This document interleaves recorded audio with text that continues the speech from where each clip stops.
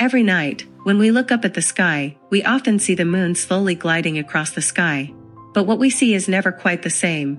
Sometimes it's just a thin crescent, sometimes a half moon, and on some special nights, it appears as a big, bright full moon. And then the cycle repeats, going back from full to half, then crescent, and finally disappearing for a night or two. This repeating pattern of moon shapes is called the lunar cycle, or more specifically, the phases of the moon. It happens because of how sunlight falls on the moon as it orbits around Earth. This entire cycle, from one new moon to the next, takes about 29.5 days, and it's called the synodic month. Even though the shape of the moon seems to change, there's something else that doesn't change at all. We always see the same side of the moon. No matter what phase the moon is in, crescent, half, full, or new, we're always looking at the same face. We never get to see the other side from the Earth. To understand this, we first need to know two important motions of the moon, its revolution and its rotation. Rotation means the moon is also spinning on its own axis, just like the Earth does. It takes the moon about 27.3 days to complete one full spin on its axis.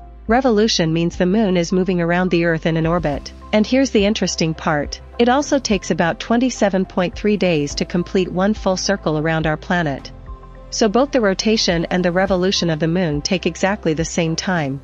This means that as the moon revolves around the Earth, it rotates in such a way that the same side always faces us. This phenomenon is called synchronous rotation or tidal locking.